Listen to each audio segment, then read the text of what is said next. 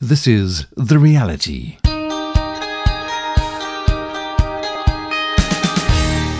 Hello there. Welcome indeed to The Reality, a half-hour talk show talking about the reality of life as found in Jesus Christ.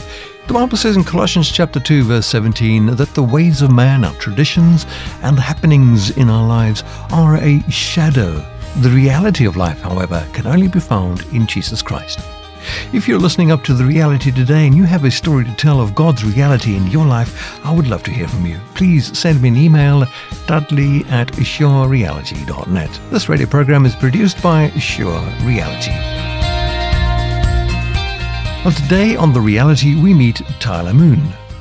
Tyler suffered a sudden cardiac arrest while he was running a 10-mile road race. He was saved by the group of people around him who performed CPR. He says, "My faith in Jesus Christ has been a beacon to me and my family as we worked through the traumatic event of that day." He then adds that the biggest thing in his life is trusting that whatever happens, God has a plan for us to keep running. I actually made it about 8 miles, but shortly after mile 8, I took kind of a big gasp of air and I collapsed right on the pavement. People just rushed to me. They flipped me over and realized that my pulse is fading, and they decided to start to do CPR on me in that moment. And I often think about Hebrews 12, verses 1 through 3, and let us run the race, with endurance. Co-founder of Moon Family Ministries, we speak with Tyler Moon today via Skype. I began by asking him to tell us a little bit about his early sporting life.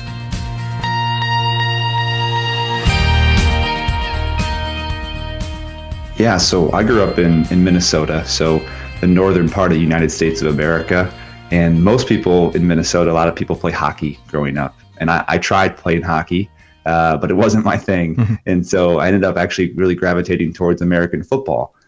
So for most of my young life, I played American football, tackle football throughout elementary school, middle school, high school, and even into college. So pretty active person doing not only the sport, but also conditioning and lifting and all the other things that go with being on a sports team. Wow, so you must be pretty fit. So why did you convert from football to running? Yeah, so after I finished college, I played something called offensive line. So I was a bigger guy, so about 275 pounds, which was kind of an offensive lineman. You push people around, you make way for the running backs and the quarterbacks and things like that. Mm-hmm. But I didn't want to be that big after college. I didn't really need to be big and strong. So I was trying to lose a little bit of weight, and the only way I really knew how to do that was through running. Mm-hmm. And I didn't necessarily enjoy running when I started to do it, but I knew it was a good activity for me to be able to, get outside and move my body a little bit. Wow. Yeah. Well, I jog. I don't run. I ran one half marathon once, nearly killed myself. But I've been jogging all my life just to keep fit and enjoy it. One thing I love about running is it kind of puts me out on the road alone. I like to run alone.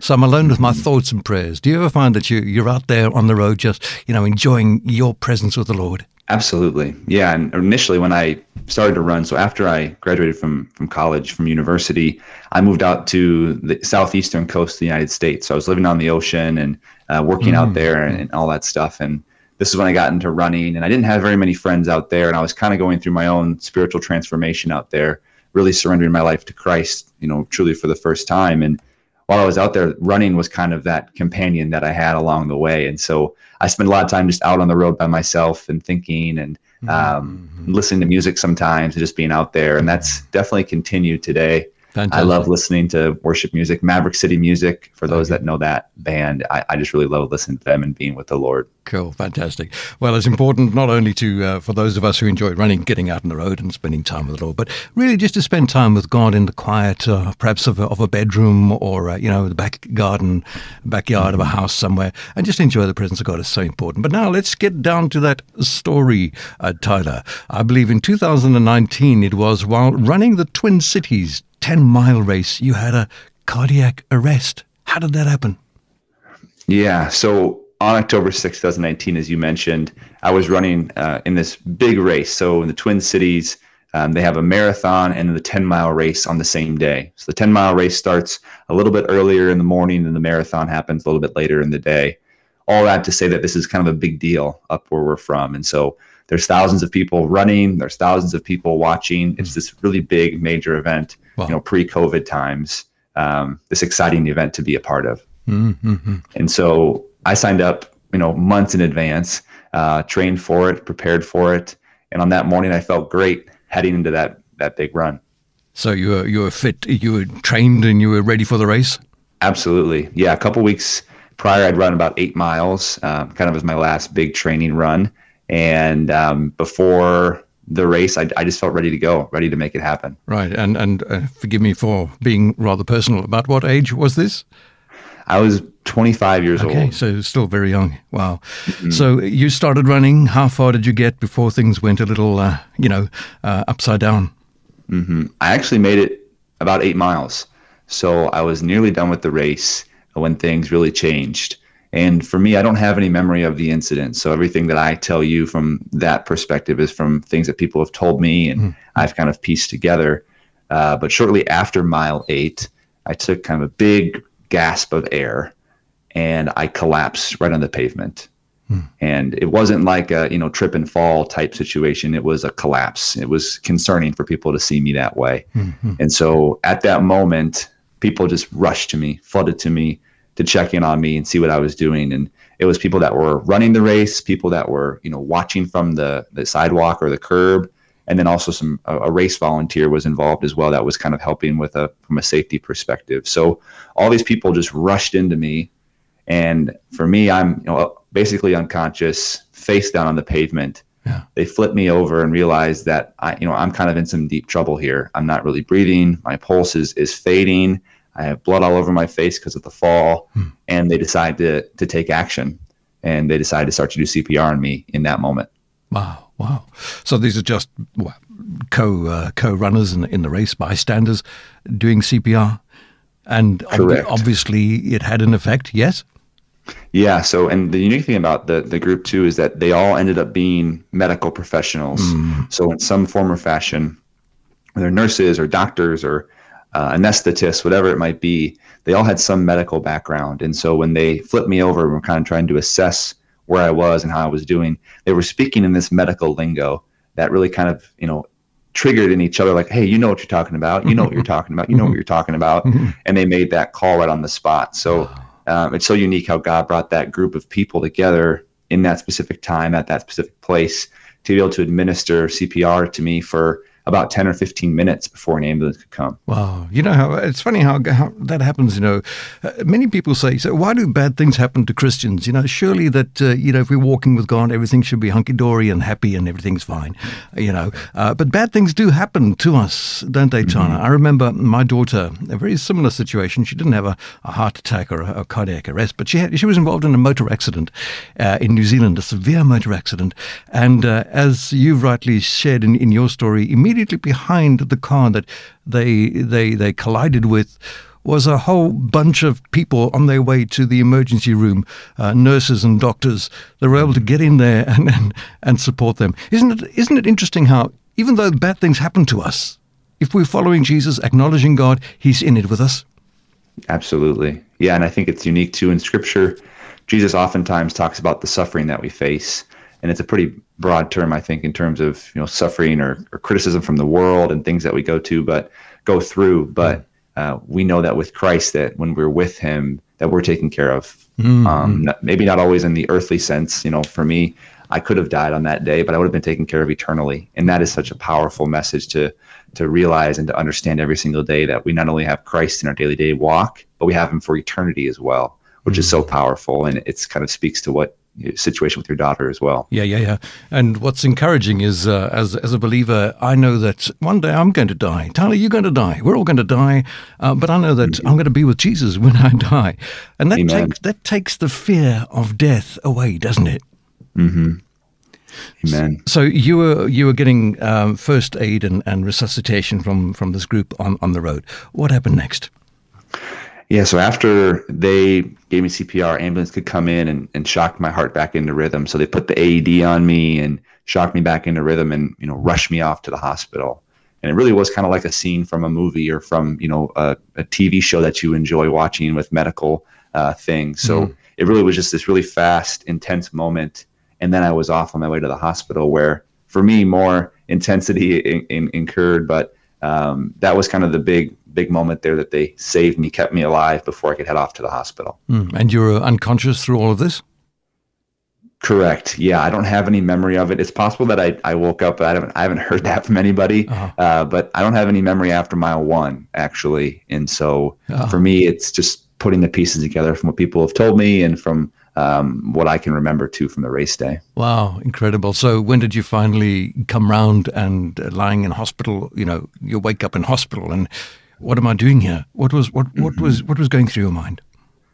Yeah, it was kind of a unique couple days because they brought me to the hospital. I was put into a medically induced coma for a short period of time just to make sure my vitals were okay, trying to figure out, what I needed and when I needed it. And then after that, I started to come out of it that night. So Sunday morning was the race. Sunday night, I was awake after my coma, and then in the hospital for about a week after that. But those first few days, Monday, Tuesday, I was pretty foggy. I knew some things were happening, but I couldn't really understand what was going on. I have a few memories of seeing people and having some conversations. But the big memory that sticks out to me is I remember just kind of waking up and being really confused. I had to sign some paperwork for something because for some medical release type information. I think that's kind of when I started to turn a little bit, was like, okay, something's kind of happening here. Yes. Wow. But it took me a few days to really come back into it. And by that time, I kind of already understood what had happened, but I didn't really know all the details of what had happened. Did you technically die?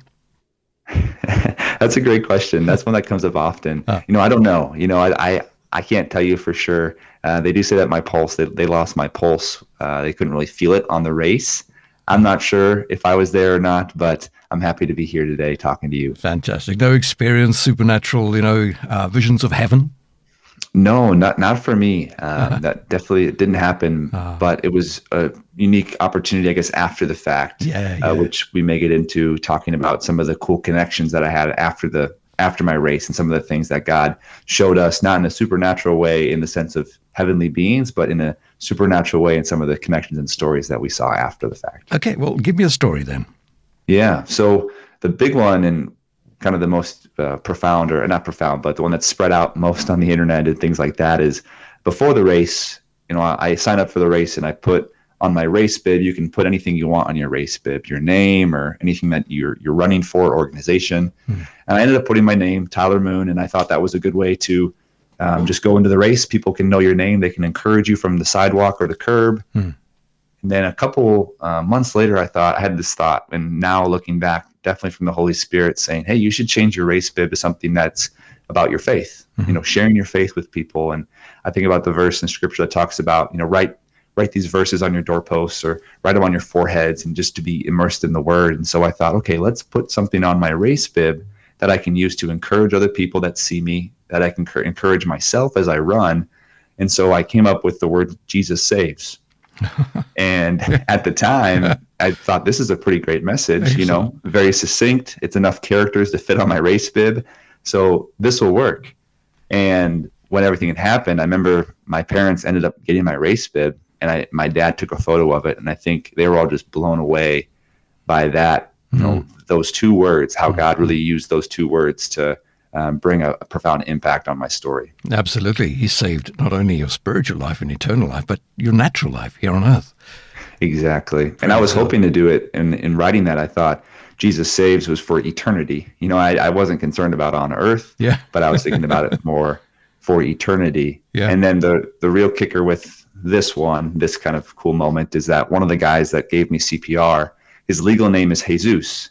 So he goes by Jesse, but it's spelled Jesus kind of in like the Latino spelling. So it's spelled the same way as Jesus. And so when the media got a hold of that was pretty cool. And that was cool for us even too. It was amazing to see how God used that. Yes. Yes. God's got a sense of humor, hasn't he? He does. I don't know. It's so unique how he just really speaks to us in so many different ways. He does. Amazing stuff. Wow, amazing. Well, Tyler, we've been talking quite a bit. Just one more question before we move on. You were fit and healthy before the race. You got into the race and you had a heart incident with your heart. Did you have any history? What can you define as the cause of the cardiac arrest? So no history beforehand. As I mentioned, I played football and was pretty active, ran a little bit before this race and everything. So there's no medical or family history that we know of. What we've come to discover the last few years is that there's a group of cells in my heart, and we just call them rogue cells. They're just kind of not following the same program as the rest of my heart. Mm-hmm. And for whatever reason, they don't know if it's just happened over time or these cells have deteriorated over time, but they create a kind of a funky rhythm in my heartbeat when I have a exercise. So on that specific day, this is the leading theory. I don't know if we'll ever fully know, but this is kind of the leading theory that we have right now. And so they think those rogue cells created this electrical pathway to get funny, which caused me to go into the cardiac arrest. Wow. Okay. I can see that. Amazing. Mm-hmm. Well, Tyler, we've been chatting for a while. We're going to take a little break and be back after this. You're listening to The Reality, produced by Sure Reality, a listener-supported radio ministry. We depend on the generous gifts of our listeners to produce this program. You can help reach millions of folks with the sure reality of the message of Jesus by becoming a Sure Reality Vision Partner. To partner with us, please visit the website surereality.net and click on Become a Vision Partner. Hello to you. My name's Dudley Anderson. If you've just joined us, this is The Reality, a half-hour talk show talking about the reality of Jesus Christ. If you'd like to know more, please write me an email, dudley@surereality.net. If anything we've said so far has just, struck a chord in your heart, I'd love to hear from you. Email me, dudley@surereality.net. Well, today in The Reality Show, we're speaking with Tyler Moon. Tyler had a major cardiac arrest when he was running a 10-mile road race. After 8 miles, he collapsed and his heart all but stopped beating. Bystanders and fellow runners attended to Tyler, giving him CPR. It's interesting how most of the people that were around him at that time, helping him through this crisis, were in fact medical people. It's interesting how bad things do happen to Christians, but when they do, God is always there on the spot, one way or another, helping us through. Tyler was rushed to hospital and put in an induced coma for a day. When he came round, he was very confused, but slowly he recovered. He shares how he was fit and he had no history of heart problems, yet he had a cardiac arrest that day. Funny thing was, Tyler had the words, "Jesus saves," on the bib of his shirt. The truth is, Jesus does save for eternal life and in this life. As a Christian believer, Tyler Moon knew whatever happens, God had a plan for his life to keep on running.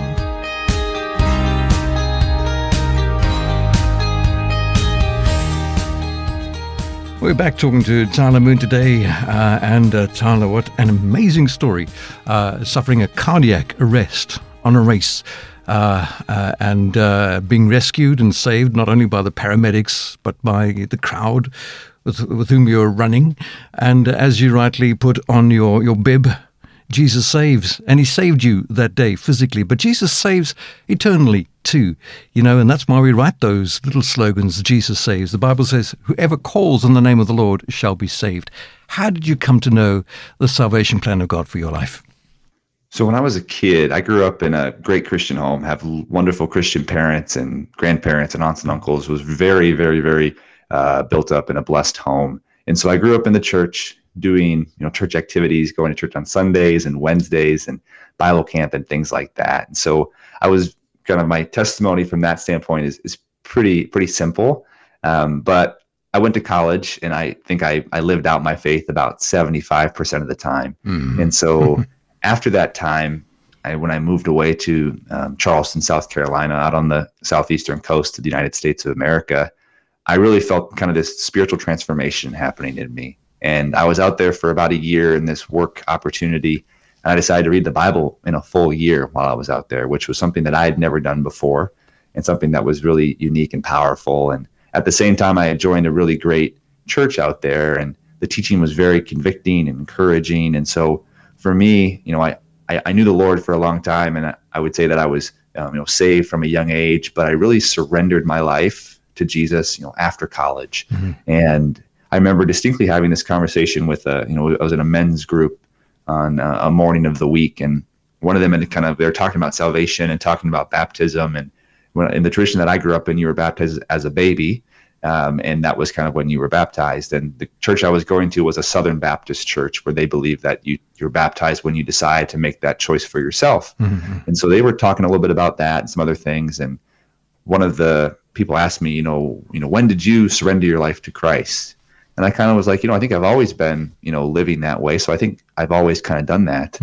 And he kind of, he pushed it a little bit more and said, no, but like, when did you decide to make choices that were like only for Jesus? Like, when did you really do that? And I kind of looked at him and I was like, I don't know if I've ever really done that. I don't know if I've ever really surrendered, everything to Christ. And so that point on, it was this idea of, okay, now it's about surrender. It's not just about, I'm a Christian, I know Jesus, I love Jesus, let me do some stuff and he'll forgive me. It's about really surrendering to him and living for him. So I don't necessarily know when I surrendered for sure. I feel like I've always been with Jesus, but that time after college was really that moment of true surrender and stepping into what God's real plan and promise is for my life. But the idea of taking ownership of your faith and making that declaration, whether it's to yourself or in front of a group or to your spouse or whomever it is, but making that conscious decision to say, I'm a Christian and here's what I'm going to follow, is incredibly and supremely important and biblical to be able to say. I think about in Acts when Peter stands up after the Holy Spirit comes down and he shares kind of this mega awesome sermon, and they ask, the Pharisees, everyone asking, what are we supposed to do? And he says, repent of your sins and be baptized. And that is really kind of the powerful moment, I think, when we surrender our lives. We repent of our sins and we're baptized. And so that's pretty powerful, and I think about that often. Yeah, it has to be a cognitive moment that you make a choice to follow Christ, yes? Yeah, I think so, for sure. So you said you had a transformation. So how did your life transform from the old to the new? Yeah, so when I was out in Charleston reading the Bible, it really was just this unique opportunity to see God's word for myself and see how the Spirit spoke to me through God's word. Growing up in a great Christian home, oftentimes I think doing the right thing was the easy thing. I didn't want to have my parents mad at me. I didn't want to, be seen as a bad kid. And so it just was easy to do the right thing. It was easy to make good choices. And I know God was guiding me through that. But once I read the word and read the scriptures, everything just had so much more power and weight to it. And so it wasn't like, Dudley, I'm nice to you because, that's easy. Like, it's good to be nice to people because they're nice back to you. No, what the scripture tells us is that, like, you love your neighbor, as you love yourself. And that has so much more power and conviction in it, because on some days, Dudley or someone else in our lives, they might not be very nice to us. And it's going to be a lot easier to be mean to them and to cast them away. But when we have the truth of scripture in our lives, and I just use that, one example, that really is convicting and powerful. And so for me, throughout that whole year, it was putting all those connections together and starting that journey of saying, you know what, I steward my finances because of, X, Y, and Z. I pick up trash on the side of the street, not because it's a good thing to do, but because this is God's creation. And I want to make sure that God's creation is made holy and kept holy. And so just those little things really kind of picked away at my heart. And I was able to really build this strong foundation and this really full out surrender to Jesus and everything that he wanted me to do. And that's the transformation from the old to the new. Incredible stuff. So you went on, and God's got a plan for your life, Tyler. I know he has a plan for my life. And obviously, dare we say, the devil tried to strip you of that plan when you had that cardiac arrest. But God knows the plans he has for us. I believe you're a co-founder of a ministry called the Moon Family Ministry. Tell us about that. So after everything, happened in these last few years, so in 2019, we're about, 3 years away from my first, my cardiac arrest. And we've been able to do some really cool things with sharing my story on, podcasts or public speaking or different news articles and things like that. And my wife and I, we've really seen the power of just being able to share the story and encourage people. And one of the cool things that's come from this, we've been able to connect with other people and other couples that are going through a similar situation. And so this Moon Family Ministries is just a way for our family to go out and minister to people that are in tough situations. And we're really focused on kind of medical or hospital type ministry, working with hospital chaplains to really just bring hope and joy and peace to those that are in really tough situations. Praise God. Very good. Very good indeed. Tremendous.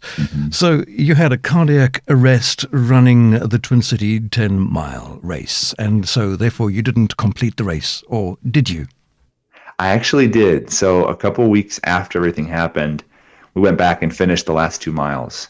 And so Amy, she was my fiance at the time. She's now my wife, but we were in the hospital and she'd kind of mentioned, hey, we should finish this race sometime. And, I thought that was a great idea. We thought it was an awesome idea. And I think when she said it, she was thinking, maybe in the spring, maybe when, things kind of calm down. But for me and for my personality, I wanted to do it, ASAP, as soon as possible. So we ended up going back a few weeks later and running and kind of taking a light run. We were medically cleared to run at that point in time. And so I finished the final 2 miles surrounded by some really great friends and family. And it was a really unique opportunity to just cross that finish line. And it was kind of one of the moments to say that, hey, Satan, like, you don't win here. Yeah, like your fear and lie, cheat, steal, whatever you want to do, it's not going to win here because God's so much better and so much greater. And it was just an amazing opportunity to step into that. Fantastic. I did quote earlier from Jeremiah. It says, I know the plans I have for you, says the Lord. God's got a plan for your life, Tyler. He's a plan for my life and for each one listening up. If you know Jesus as Lord and Savior, God's got a plan for your life too. And we've got to run that race. The Apostle Paul in 2 Timothy 4 verse 7 says, I have fought the good fight. I have finished the race and I've kept the faith. What a great example, Tyler, to the rest of us to keep running, not just a literal physical race, on our feet, but running the spiritual race, this walk with God. We've got to keep on going and enjoy that transformation that God has brought in our lives. Would you agree? Absolutely. And I often think about Hebrews 12, verses 1 through 3, and I often think about that as another race running kind of scripture verse, but it talks about being surrounded by such a huge crowd of witnesses, and let us run the race, with endurance, stripping off our sin and everything like that. And so I think about, as a collective group of Christians, capital C church, how we run together when we're surrounded by a great crowd of witnesses. We're really powerful when we run together. We can fix our eyes and keep our eyes on Christ when we run that race together as a family and as a body of believers. Don't give up, keep running. Tyler, thank you for joining us on The Reality. What a great chat with Tyler Moon, who suffered a cardiac arrest while running a race. If you have any questions, I'd love to hear from you. Do drop me an email, dudley@surereality.net. I encourage you today to keep on running. Fix your eyes on Jesus, the author of your faith. Again, that email, dudley@surereality.net. The Reality is produced by Sure Reality, a listener-supported radio ministry. Please consider supporting us by becoming a vision partner at the website surereality.net. From me, Dudley Anderson, to you, keep on running. Goodbye.